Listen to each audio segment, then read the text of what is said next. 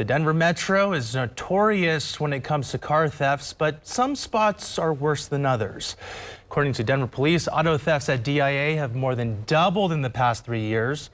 In just the first 6 months of 2022, more than 100 cars have been stolen from the airport and the surrounding areas. Tonight we're hearing from one of those victims, a Colorado woman who just returned from spreading her grandfather's ashes.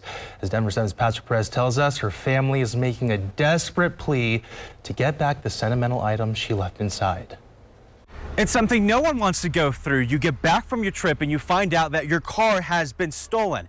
It's a recurring problem here at Denver's airport, including the Pikes Peak parking lot. And what's most upsetting to some of these victims is how these thieves keep getting away with it.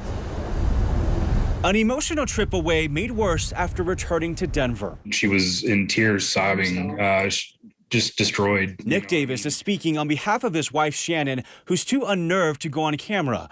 She recently flew to Iowa to spread her grandfather's ashes.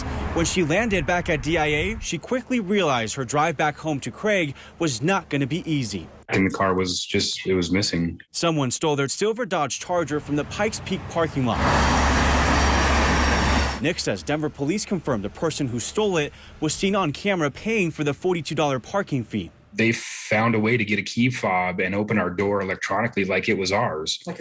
Or theirs. While they would like to get their car back, their focus right now is on this silver heart necklace. It contains Shannon's father's ashes. It was in the sunglass holder in the visor. The car it can be replaced, but that necklace holds so much sentimental value. There's nothing you can do to replace that. What happened to Nick and Shannon isn't rare. Several months ago, we reported on a Littleton man's truck that was also stolen from Pikes Peak while he was midair to Hawaii.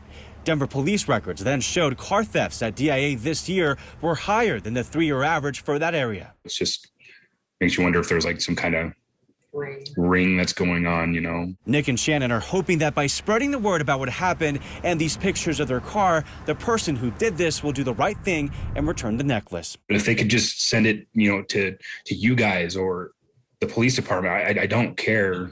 We just would really like that back. Patrick Perez, Denver 7. Wow, Patrick, thank you.